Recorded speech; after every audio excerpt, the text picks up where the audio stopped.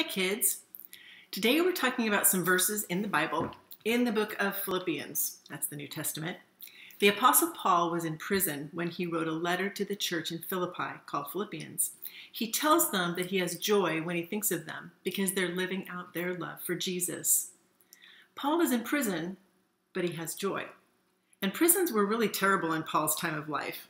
So how is that possible? We often think that joy is like happiness. But if you think about it, we feel happiness when something good happens to us. Like we feel happy when it's a sunny day, or we get to play our favorite game, getting to eat an ice cream cone, or going someplace fun like a birthday party. And we're sad when sad things happen, like someone was mean to us, or we didn't get something we wanted. So what is joy? Joy is from God. Did you know that it's one of the fruits of the Spirit?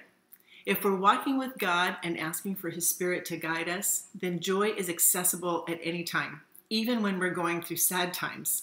I know that sounds impossible, but this is what Paul is experiencing in prison when he says he has joy. The Bible says a lot about joy. King David wrote this: "You make known to me the path of life. You will fill me with joy in your presence, with eternal pleasures at your right hand." That's Psalm 16:11. Nehemiah tells the people of Israel, "The joy of the Lord is your strength." Joy isn't based on what's going on around us, good things or bad things. Joy is based on knowing God, trusting Him, and living in faith. Joy will be available to you no matter the circumstances, because God loves you and He will be with you in all things. The activity for you today in your box is a joy game. Take out the paper circles that say, "I can have joy when," and take out the bean bags.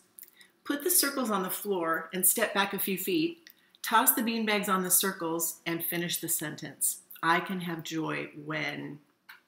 You can choose to write on the circles some situations that you can still have joy in, or you can leave them blank, and when you toss the bean bag on one, just talk about a time when you can have joy.